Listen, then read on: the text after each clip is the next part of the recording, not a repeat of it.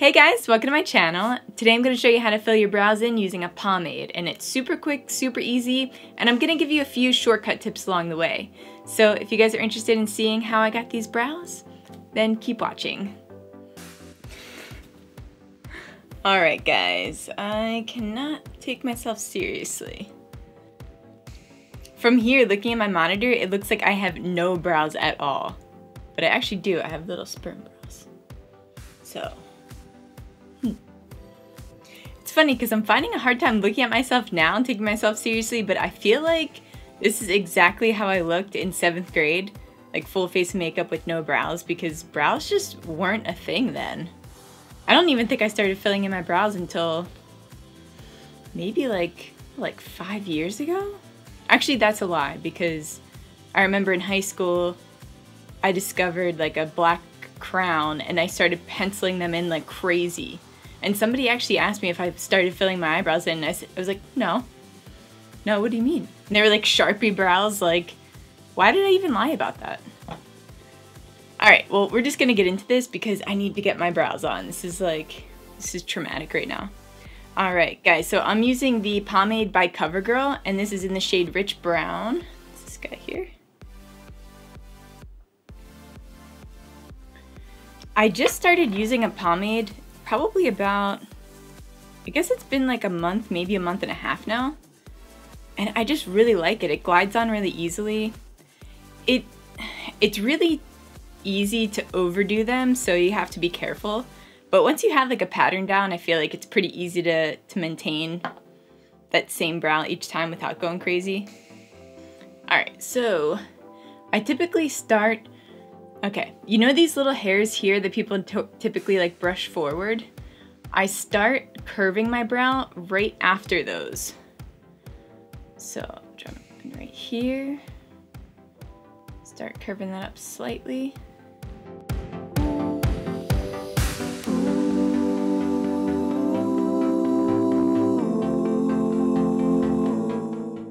I start slowly filling that in there. And I just go down. So the rule of thumb for eyebrows is, well, they have like a chart that says that the end of your eyebrow should really, it should be like here. So if you take a brush and line it up, they say like that to the corner of your eye, that your tail should end there. And they also say for the arch, it should be at the end of your iris. Is that iris? I didn't do well in science class. So your arch should start there, which is cool because I already just do it like that automatically, which is cool.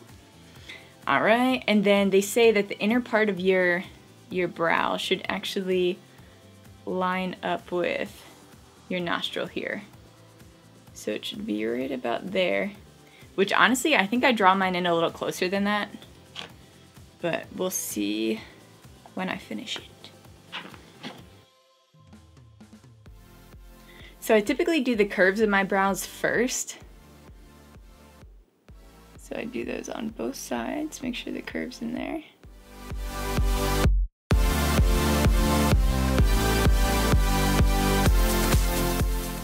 Alright, and the reason why I curve them is because I have a pretty severe resting bitch face. So I found a trick that I just kind of started doing, just kind of in my head. It sounded like a good idea to round off your brow and to give yourself the impression that you're raising your brows, because that's what I do automatically anyway, because I know that I have a resting bitch face. So I just try to look more presentable. This kind of like lifts your brows up a little more and like gives you a softer look. So I figured if I do that to my brows automatically without raising my face like that, when I'm not doing that face, which most of the time I do raise my brows anyway, it just become natural at this point since I do it so often, but there's that off chance that I'm not doing it, my face will look softer. So, I mean, I haven't really asked anyone if that's the impression that I give off. I'm just assuming, so I probably still look like a bitch. Alright, so I'm just going to continue this down the tail of my brow.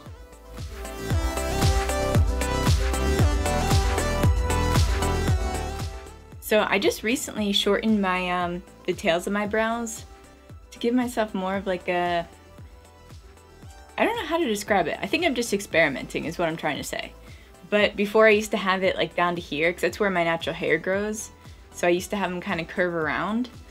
But I think without that, it softens the expression as well. Now I'm just gonna go underneath of my brow here to fill this part in.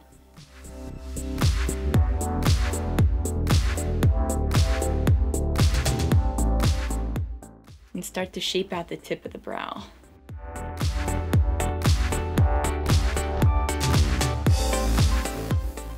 So I typically take this right up to about the point where I contour, where you can see my nose contour right there. That line, I typically take it right up top there.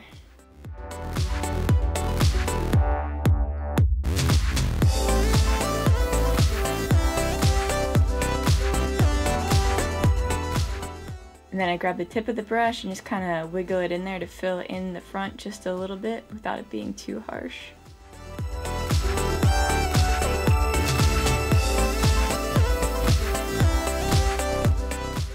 Now you don't want to draw these too far in because then you're going to defeat the purpose of looking like you're not a bitch. Because it's definitely going to give you that bitch face. Now I'm just drawing the top part in just a little bit more. I'm continuing that curved line, like curved motion I mean, as I'm working my way in.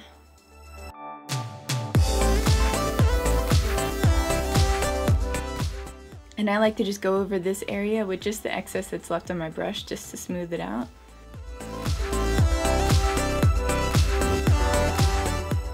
Now it's time to draw in the inner hairs here. So I just draw this straight line right here.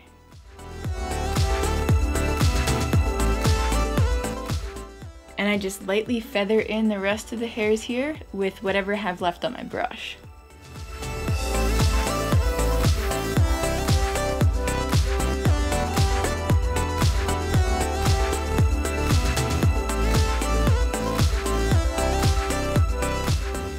Now I've got the basic shape laid out. Before I go in with just tweaking it and kind of cleaning them up, I typically take a picture with my phone because that way you can tell if I need to bring this eyebrow over a little more.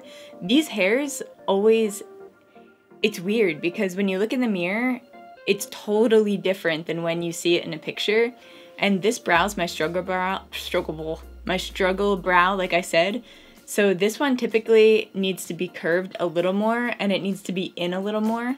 When I'm doing it here, it looks like they're even, but you don't fully know until you take a picture. So this always helps too if you're a beginner with drawing your brows in and trying new styles. Let's see.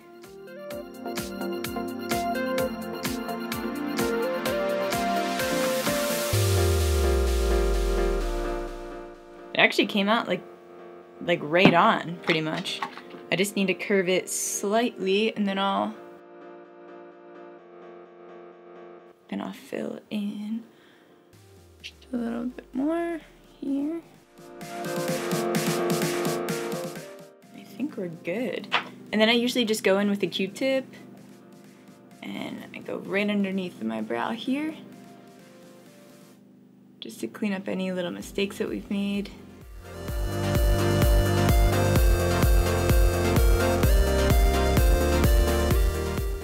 A lot of artists like to use a concealer to clean up their brows and they usually go underneath here and then on top. And this just gives it, in my opinion, like a really harsh look. So to me, this is kind of my version of doing that, but it comes off a little softer. So you're just taking away the excess. And by doing that, you're giving it kind of like a defined line underneath. And then I go in and I highlight it once I'm finished doing this. And then up here, since you don't want to wipe away any of your foundation, I typically just really lightly go on top of there and clean it up. And then I take my Q-tip and just go over them really quick just to get out any chunks, if there's any chunks of the pomade in there.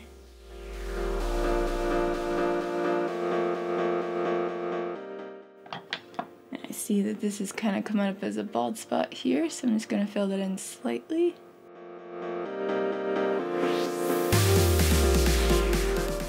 So after you have them all filled in, you're going to want to seal them.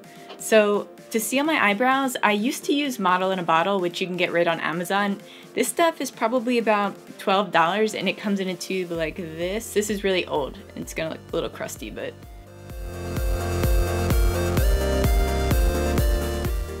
So it almost looks like a clear nail polish. But this, I actually, once I ran out of it, I decided to fill it with hairspray and it works exactly the same and it's free. You know, like, I mean, not free because you still have to buy the hairspray, but I mean, the amount that it takes to fill up this bottle from a hairspray can is like nothing. It's like probably about this much in your hairspray can. Okay, but good hairsprays to use for this are, actually, let me get them. Okay, so the two that I use, I kind of go back and forth between two different hairsprays. Not really for any specific reason, just if one's running low and I still have more left in another one, I'll just use that one instead. No like real reasoning behind it. But I'll start with, this is Frizzy's. This is the moisture barrier one, and it's in 24-hour firm hold.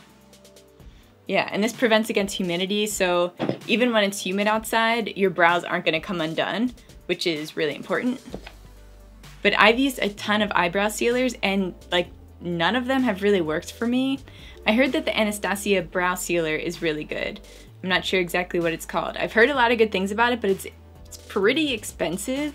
And I mean, if I could use something that's really cheap, I'm gonna use that instead and it works the same. So I don't know, just doesn't make much sense to me to spend more if you don't need to. But I showed you the Frizz Ease one, and this is also by Scotch. This is the Got to Be Glued. This stuff is really good. It's really good for just gelling your hair down. That's really what it's for. But it says Screaming Hold for hair. This thing lasts forever. And this one's actually perfect because, well, the top that actually was sealed around here broke off. But I think this part was already popped out originally anyway. But this is perfect to fit in this little tube here. Oh shit. So I just take the top off, stick this in. Perfect.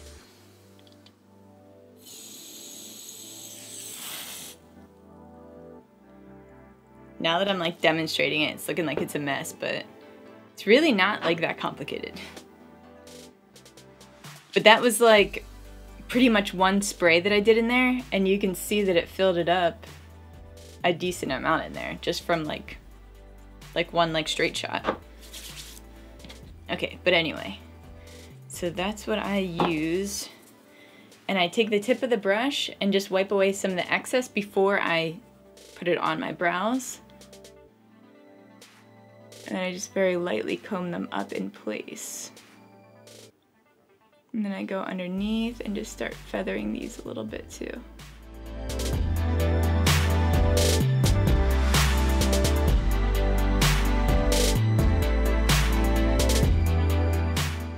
Perfect, and there we go.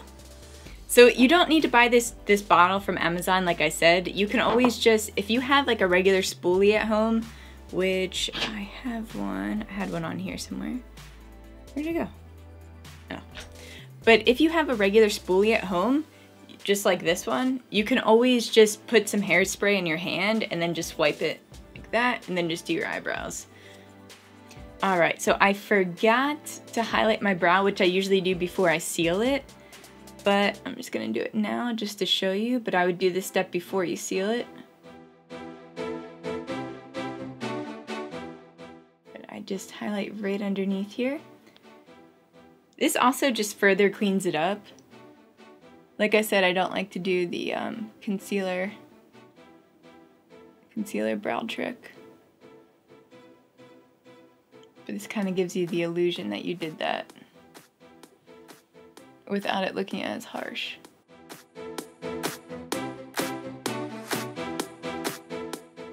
Alright guys, and this is the finished look.